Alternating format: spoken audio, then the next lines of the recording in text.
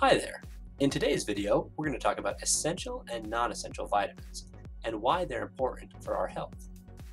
First, let's define what we mean by essential and non-essential vitamins.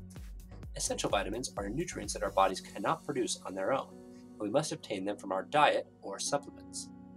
These include vitamins A, C, D, E, and the B vitamins. On the other hand, non-essential vitamins are nutrients that our bodies can produce or synthesize from other substances. These include vitamin K and some of the B vitamins, such as B6 and B12. So why are essential vitamins important?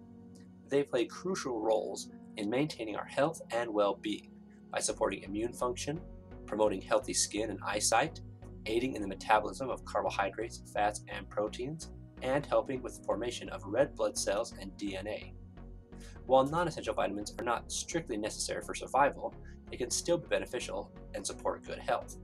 For example, vitamin K helps with blood clotting, and B vitamins support energy production and the nervous system. In summary, both essential and non-essential vitamins are important for our health, but in different ways. It's important to get a balanced intake of both through a healthy diet and possibly supplements to support optimal functioning of our bodies. Thanks for watching. If you have any questions or comments, leave them below.